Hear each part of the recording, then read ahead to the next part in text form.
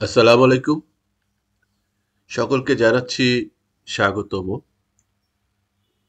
আমরা আজকে আলাপ করব এসকিউএল এবং নোএসকিউএল এই দুইটা কনসেপ্টের মধ্যে আসলে পার্থক্য কি।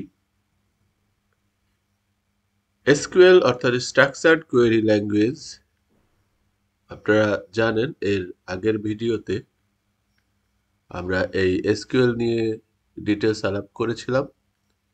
এসকিউএল এবং এসকিউএল সার্ভার নিয়ে আলাপ করেছিলাম। তো আমরা যদি আবারও এসকিউএল সম্পর্কে একটু বলি তাহলে জানতে পারবো যে এসকিউএল হচ্ছে রিলেশনাল ডেটাবেজ ম্যানেজমেন্ট সিস্টেম, অর্থাৎ আরডিবিএমএস কনসেপ্ট সাপোর্ট করে, এবং এসকিউএল আসলে একটা ল্যাঙ্গুয়েজ, স্ট্রাকচার্ড কোয়েরি ল্যাঙ্গুয়েজ। এই ল্যাঙ্গুয়েজের মাধ্যমে আমরা একটা রিলেশনাল ডেটাবেজ বানাতে পারি এবং রিলেশনাল ডেটাবেজ ম্যানেজ করতে পারি। তো সেখানে আমরা দেখেছিলাম যে ডেটাবেজের মধ্যে বিভিন্ন রকমের টেবিল থাকে। টেবিলগুলি সাধারণত রো কলাম দিয়ে গঠিত হয় এবং একটা টেবিলের সাথে আরেকটা টেবিলের একটি রিলেশন থাকে। যেমন আমরা এখানে তিনটা টেবিল দেখছি। একটা হচ্ছে এমপ্লয়ি টেবিল, সেক্টর টেবিল এবং ম্যানেজার টেবিল। সেখানে আমরা দেখতে পাচ্ছি যে এমপ্লয়ি টেবিলের সাথে সেক্টর টেবিলের একটি রিলেশন আছে। যেমন সেক্টর আইডি আসলে দুইটা টেবিলের মধ্যেই আছে। আবার এমপ্লয়ি টেবিলের সাথে ম্যানেজার টেবিলের একটা রিলেশন আছে। সেখানে ম্যানেজার আইডি আসলে দুইটা টেবিলের মধ্যেই আছে। তো এইভাবে টেবুলার ফরম্যাটে রিলেশন বিল্ড আপ করে যে ডেটাবেজ তৈরি করা হয় সেটাকে আরডিবিএমএস বা রিলেশনাল ডেটাবেজ ম্যানেজমেন্ট সিস্টেম বলা হয়, এবং এসকিউএল এর মাধ্যমে এই ধরনের ডেটাবেজ তৈরি করা হয়। এখন আসি নোএসকিউএল কি। NoSQL database is non-relational database management system. দেখেন, মানে পুরোই উল্টা। এটা ছিল রিলেশনাল ডেটাবেজ ম্যানেজমেন্ট সিস্টেম, আর এখানে বলা হচ্ছে নন relational database management system that does not require a fixed schema. এবং NoSQL এর কোনো ফিক্সড স্কিমার দরকার পড়ে না। স্কিমা মানে হচ্ছে কাঠামো।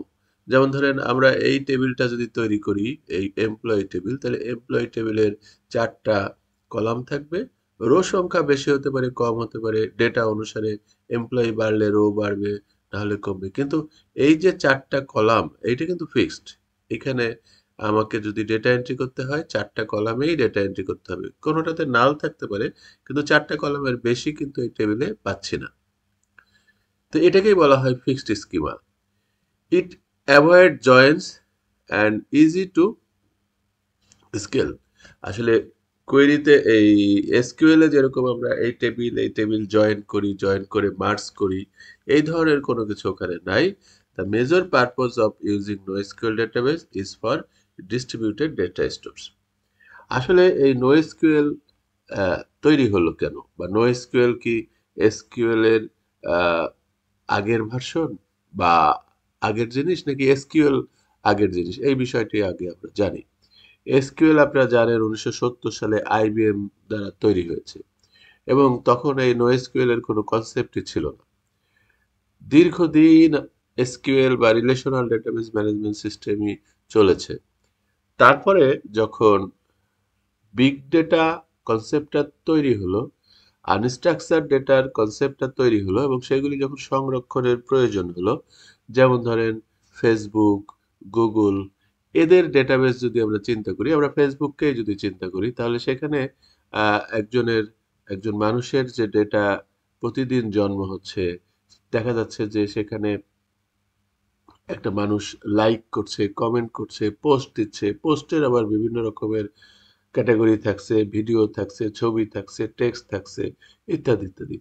এগুলি কিন্তু স্ট্রাকচার ডেটা হিসেবে আমরা ধরতে পারছি না, এগুলিকে আমরা আনস্ট্রাকচার ডেটা বলছি। তো এইরকম আনস্ট্রাকচার ডেটা যখন আমাদের ডেটাবেজে রাখার প্রয়োজন হচ্ছে, ভিডিও রাখার প্রয়োজন হচ্ছে, কখনো অডিও রাখার প্রয়োজন হচ্ছে, তখন সেটাকে আসলে এই স্ট্রাকচার্ড একটা স্কিমার মধ্যে, ফিক্সড স্কিমার মধ্যে আসলে সম্ভব হচ্ছে না। তখন NoSQL এর কনসেপ্ট আসলো। এটা বলতে পারি যে আমরা একেবারেই ২০০০ সালের প্রথম দিকে এই NoSQL এর কনসেপ্টটা এসেছে। যখন থেকে বিগ ডেটা কনসেপ্ট তৈরি হয়েছে তখন থেকেই মূলত এগুলি এসেছে। তো NoSQL আসার পরে প্রথমে ফেসবুক, গুগল এরা কিন্তু স্ট্রাকচারড কোয়েরি ল্যাঙ্গুয়েজ বা এই আরডিবিএমএস দিয়ে শুরু করেছিল, কিন্তু পরবর্তীতে দেখা যাচ্ছে যে না, এইটা দিয়ে হচ্ছে না। তখন আবার এই NoSQL ডেটাবেজের কনসেপ্ট তৈরি হয়। তাহলে NoSQL ডেটাবেজে কিভাবে ডেটা সংরক্ষিত থাকে এটা আমাদের জানতে হবে। এখানে যেমন বলছিলাম যে টেবুলার ফরম্যাটে এসকিউএল এ থাকে, NoSQL এ আসলে ডকুমেন্টস ফরম্যাটে থাকে। অর্থাৎ এক একটা ডকুমেন্টস এক একটা ফাইল হিসাবে চিন্তা করতে পারি। যেমন ধরেন এই এমপ্লয়ির ডেটাবেজের জন্য একটা ডকুমেন্টস থাকবে। সেই ডকুমেন্টসের একটা এমপ্লয়ি তো আর থাকবে না। মনে করেন যে আমার ১,০০০ এমপ্লয়ি আছে, তাহলে ১,০০০ ডকুমেন্টস থাকবে এবং প্রত্যেকটা এমপ্লয়ের ইনফরমেশন এক একটা ফাইলে। অর্থাৎ এখানে যেটা এক একটা রো, এক একটা রোতে যে ইনফরমেশন থাকছে এমপ্লয়ের জন্য, সেটা NoSQL-এ গিয়ে এক একটা ছোট ছোট ডকুমেন্টসে থাকবে। অর্থাৎ ফাইলের মধ্যে থাকবে। এই ডকুমেন্টসগুলি আবার সবগুলি মিলায়ে একটা কালেকশনের মধ্যে থাকবে। কালেকশন হচ্ছে যে ধরেন এমপ্লয়ির যে কালেকশন যদি আমরা বলি, তাহলে ১,০০০ এমপ্লয়ি কিন্তু ১,০০০ ডকুমেন্টস কিন্তু এই কালেকশনে থাকবে। তাহলে এরকম বিভিন্ন রকমের ডকুমেন্টস গুলি মিলে আহ, বিভিন্ন ধরনের কালেকশন তৈরি হচ্ছে এবং এই বিভিন্ন ধরনের কালেকশন মিলেই আসলে ডেটাবেসটা তৈরি হচ্ছে।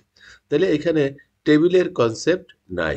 এটা মূলত ফাইলের কনসেপ্ট, ডকুমেন্টের কনসেপ্ট, কালেকশনের কনসেপ্ট এর মধ্যে আছে। আমরা আরো বিস্তারিতভাবে যদি দেখি যে একটা ডকুমেন্ট যদি আমরা করি, যেমন একটা প্রথমে আমরা এসকিউএলটা দেখি। যেমন ধরেন এখানে স্টুডেন্টের একটা টেবিল আছে, স্টুডেন্টের সাথে ডেজিগনেশন একটা টেবিল আছে এবং বুক একটা টেবিল আছে।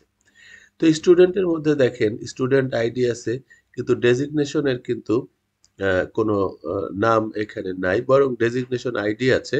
আর ডেজিগনেশনের আলাদা একটা টেবিল আছে, সেই টেবিলের সাথে এই ডেজিগনেশন আইডি দিয়ে লিঙ্ক করা আছে।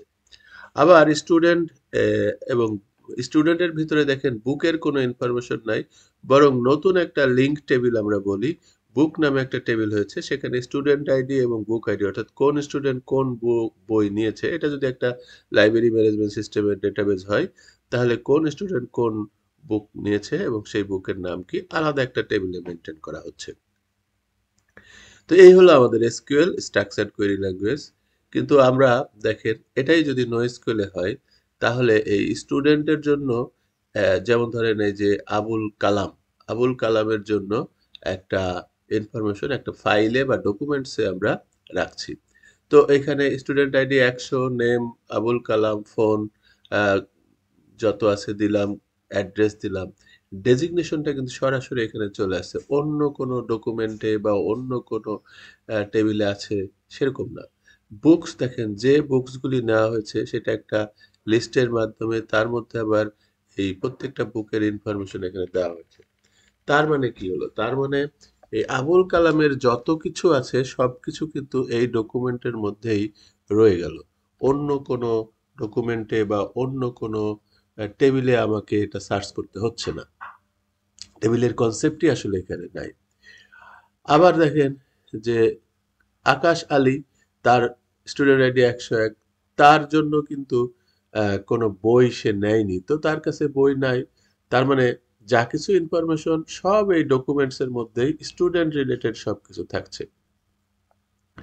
তাহলে এই ক্ষেত্রে সুবিধা কি হচ্ছে? সুবিধা হচ্ছে দেখেন কত ফাস্ট হইতে পারে যে এই আবুল কালামের যাবতীয় ইনফরমেশন দেখানোর জন্য তার নিজের মধ্যে থেকেই ইনফরমেশনগুলি দেখাতে পারছে। কিন্তু এই এসকিউএল এ কি হচ্ছিল যে এই আবুল স্টুডেন্টের সব ইনফরমেশন কিন্তু এই একটা টেবিল থেকে দেখানো সম্ভব হচ্ছিল না। আবার জয়েন করতে হচ্ছিল ডেজিগনেশনের সাথে, কারণ ডেজিগনেশনের নাম নিতে হচ্ছে। আবার জয়েন করতে হচ্ছিল বুক টেবিলের সাথে, কারণ কোন বুক কোন হয়েছে। তারপরে একটা স্টুডেন্টের সমস্ত ইনফরমেশন বাইর করতে হচ্ছিল, যেটা আসলে বেশ স্লো। যদি আমরা লক্ষ লক্ষ ডেটা থাকে তাহলে কিন্তু এত সহজে আমরা এই জিনিসটা করতে পারবো না। কিন্তু এই NoSQL এ দেখেন যদি লক্ষ লক্ষ ডেটাও থাকে তবুও এই আবুল কালামের সমস্ত কিছু এক জায়গায় থাকছে। এখন একটা প্রশ্ন এখানে আসতে পারে, তাহলে আবুল কালামের এখানে অনেক ডেটা হয়ে যাচ্ছে, অনেক সাইজ হয়ে যাচ্ছে, হোক, এটা তো একটা ফাইল, ফাইলের সাইজ বেশি হলে সমস্যা কি?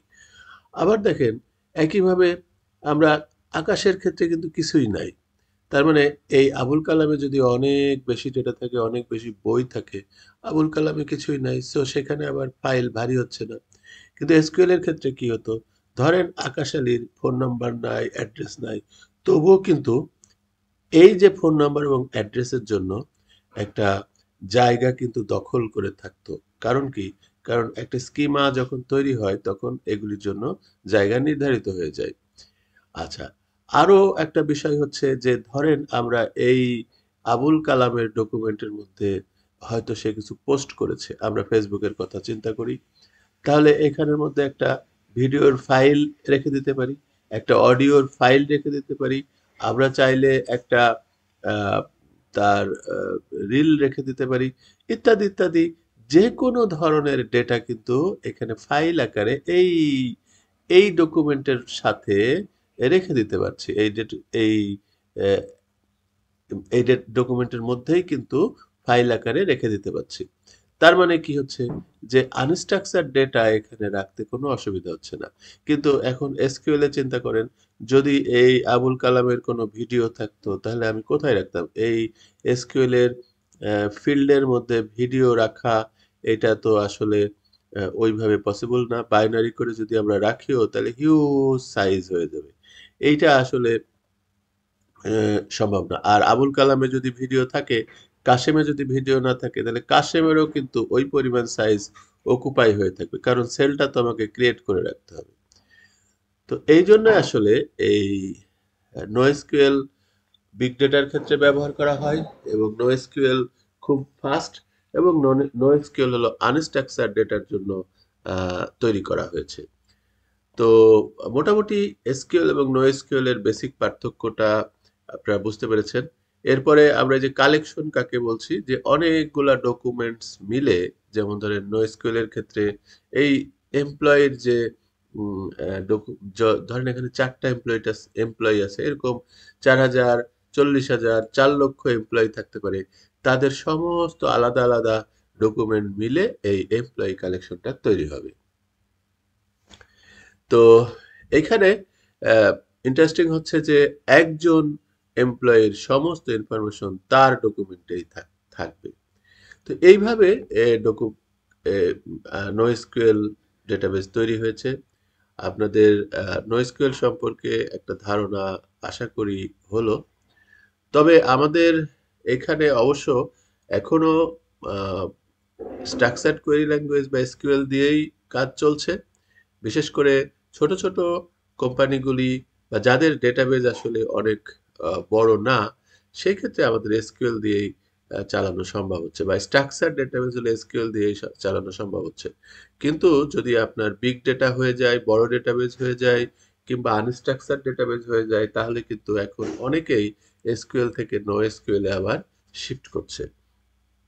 তো আমাদের দেশে অবশ্য আহ, মঙ্গোডিবি নামে একটা নয়স্কুয়েল ডেটাবেজ আছে, সেটা এখন খুব পরিচিত হচ্ছে এবং মানুষজন সেটা শিখছে। নয়স্কুয়েল এর সুবিধাটা কি? নয়স্কুয়েল হলো হাই স্কেলেবিলিটি, তারপরে হাই অ্যাভেলেবিলিটি, ফাস্ট পারফরমেন্স। বলা হয় যে প্রায় 1-2 গুণ না, বরং 1,500 গুণ ফাস্ট হতে পারে এই নয়স্কুয়েল ডেটাবেজ আপনার এসকিউএল ডেটাবেজের থেকে। Easy replication, big data capability. কারা ইউজ করে? আহ, একদম বিগ শট যারা আছে, ফেসবুক, গুগল, অ্যামাজন, নেটফ্লিক্স, এনারা তো ইউজ করে। ওনাদের আসলে নোএসকিউএল ছাড়া উপায়ও নাই। এছাড়াও পৃথিবীর হাজার হাজার কোম্পানি এখন নোএসকিউএল ব্যবহার করছে। বাংলাদেশেও কিন্তু যাদের ডেটাবেস বড়, তারা নোএসকিউএল শিফট করছে। তো নোএসকিউএল ডেটাবেস কোনগুলি, দু একটা যদি নাম বলি: MongoDB, ক্যাসেন্ড্রা, হাইবেস, Amazon, IBM cloud, cloud and Google cloud data store, এগুলি সব হচ্ছে নোএসকিউএল ডেটাবেজ। আর এসকিউএল ডেটাবেজ হচ্ছে Oracle, SQL server, পোস্টগ্রেসকিউএল, MySQL, IBM ডিবি2, ACP হানা ইত্যাদি। এছাড়া আরো অনেক আছে, তবে আমরা এখানে কয়েকটি পপুলার ডেটাবেজের নাম লিখেছি। মঙ্গোডিবি অবশ্য আমাদের দেশের প্রেক্ষাপটে খুবই জনপ্রিয় হচ্ছে, অনেকেই এই মঙ্গোডিবি শিখছেন। এখানে একটা কথা বলা ভালো যে তাহলে কি এসকিউএল শেখার আর প্রয়োজন নাই? আসলে আমাদের দেশের প্রেক্ষাপটে বা ছোট ছোট কোম্পানিগুলোর প্রেক্ষাপটে আসলে যদি নোএসকিউএল এ যাওয়ার প্রয়োজন না হয়, অর্থাৎ আমার বিগ ডেটা যদি না হয়, মনে করেন 80% গুলোই এখন কিন্তু এসকিউএল দিয়েই কাজ চালাচ্ছে, বা নোএসকিউএল এ যাওয়ার প্রয়োজন হচ্ছে না। তাহলে আমাদের এসকিউএল এর ডিমান্ডও কিন্তু আসলে আহ, সেইভাবে কমছে না। এসকিউএলও কিন্তু আমাদের শেখা লাগবে। এসকিউএল ডেটাবেজের মাধ্যমেই মেজরিটি পার্সেন্ট কোম্পানিগুলি এখনো ডেটা ম্যানেজমেন্ট করছে। আশা করি এসকিউএল এবং নোএসকিউএল এর মধ্যে যে বেসিক পার্থক্য আছে খুব সংক্ষেপে আপনারা বুঝতে পেরেছেন। আহ, আশা করছি আপনারা আমাদের সাথেই থাকবেন। এরকম আরো ভিডিও দেখতে হলে আমাদের চ্যানেলটিকে সাবস্ক্রাইব করুন, লাইক করুন। ধন্যবাদ সকলকে।